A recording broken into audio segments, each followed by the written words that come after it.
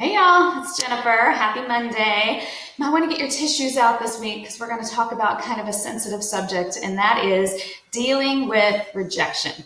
You know, depending on what career you had maybe before real estate, I was a teacher, not a lot of rejection in teaching, but you get into sales and man, rejection is part of the gig. If you are asking for business from all these people, the odds, just statistically, you are going to get told no, you're going to get rejected. And I think deep down inside, we're still all kind of that, 6-year-old kid that got picked last for the softball team, or maybe the girl that didn't get asked to the homecoming dance, or the boy that got up the nerve to ask out the girl of his dreams and got told no.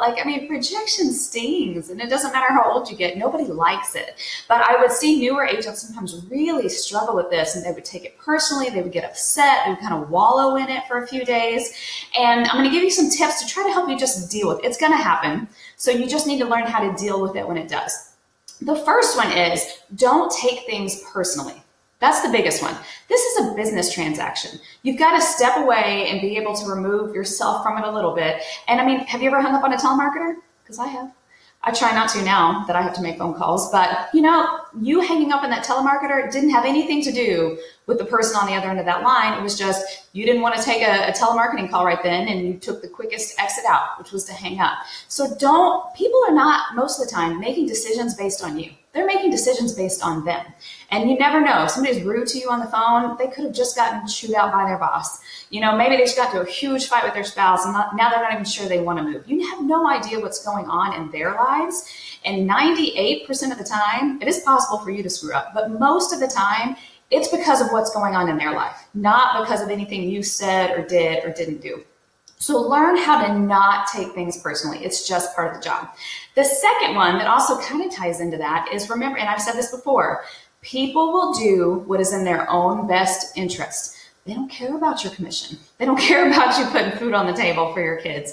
They are trying to think of what's best for them. And you know what? You do it too. So you can't be mad at them. But if they maybe go to a builder and the builder says, oh, well, yeah, if you don't use an agent, we'll give you $10,000 off.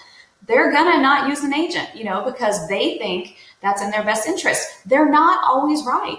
Sometimes they choose things that are wrong. They're just because they don't know what they don't know. They make decisions based on the information that they have and what they think will benefit them the most. And so if that means sometimes you might get cut out of a deal, again, don't take it personally. It's because they were doing what they thought was best for them. And so you just need to try to be as good as you can at educating people so they understand your value and why they need you there. And then the third one is don't let it ruin your day. One rude client, losing a listing, if you let that weigh you down and you beat yourself up over it, and and maybe you're not productive for the next 3 days because you're just so upset about this one deal, that's 3 days that you could have been out there finding new business and talking to new clients.